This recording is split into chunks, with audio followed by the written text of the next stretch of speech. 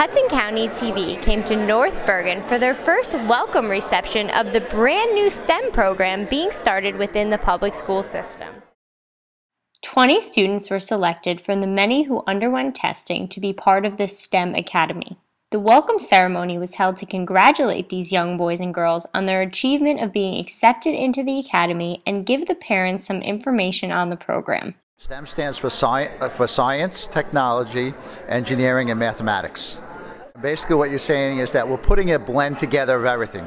How science and technology work together with mathematics, but then in the engineering process, solving a problem, being able to look at something, pull it apart, analyze it, and then come up with some sort of solution. Within that, there's a lot of English language arts because these students are going to have to write reports. They're going to have to come up with solutions and be able to communicate that. And they're also going to have to do presentations. So one of the things what we want to do is we want to have a lot more of these events where the students are going to come in and they're actually going to show next year their solutions to problems to the parents. Time has come. We had to look at our curriculum and decide that we would have a program that would be for the best and brightest students in the building.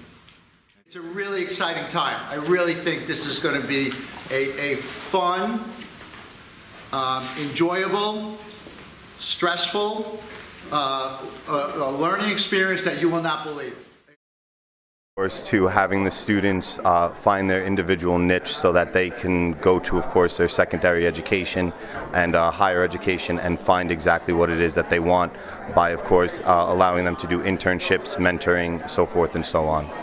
Well, you know, this is an opportunity for our best and brightest to go into a program where they can really advance and use all their talents.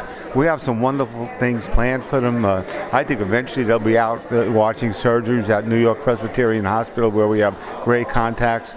There'll be a lot of activities after school which will make this more of a unique program. I think this is a great thing and that we have some great kids here who are going to do great. Now, if they're not here, they'll still do great just going to the school. There's still AP classes. There's still all these wonderful programs for people to get ahead. But this group is very select, and they're going to be challenged, and they're going to be very successful. In North Bergen, I'm Ashley Bruno for Hudson County TV, where we're committed to you.